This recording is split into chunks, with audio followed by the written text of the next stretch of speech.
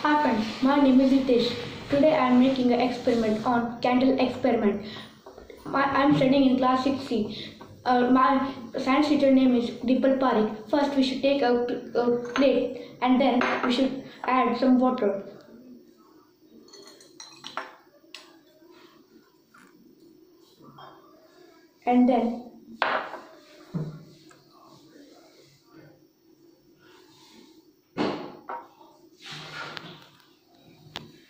And then we should take a candle and we should take an empty glass and we should place a bottom of the candle.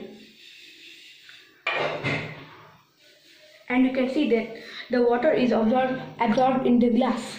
This happens due to air pressure. What is this air pressure? Air pressure is force exerted by air.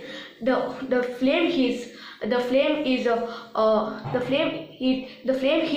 the air inside the glass when the hot water expands quickly, and the water stops rising when the pressure is equation is reached. Thank you.